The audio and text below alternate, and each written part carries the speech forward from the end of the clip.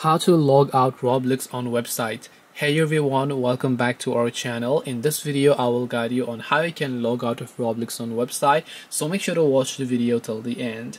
If you would like to log out of Roblox on your website, it's actually quite very simple to do so. All you have to do is just go to roblox.com, and you can currently see that I'm currently logged into my account. And what if I want to log out?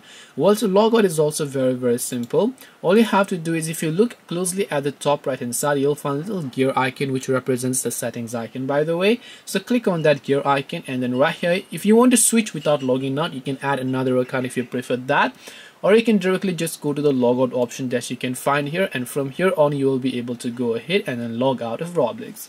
This way you can log out Roblox on website. Hope this video was very helpful. If you have got any questions, feel free to also leave them down below. Thank you very much for watching till the very end of this tutorial, and see you soon in our next video.